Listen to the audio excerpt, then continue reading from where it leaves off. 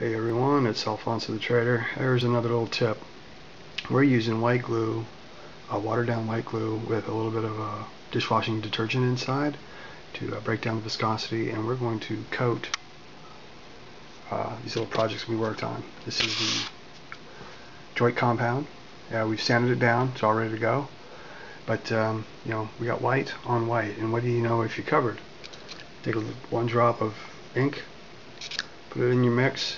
It'll taint that, give it a little bit of a blue or black to it, and then you'll find out what you're painting on your project. I hope this little tip helps you out. See you around. Best of luck on all your projects, guys. Bye. And after you add the ink or dye or even pigments or paint to that glue wash, after you apply it, you're going to have this. You can see the difference between the stuff that was added and the stuff I haven't painted yet. So it really does help you find all the spots that you missed, and let you go back and retouch those. I hope this has been a helpful hint. Have a good day, guys. Bye.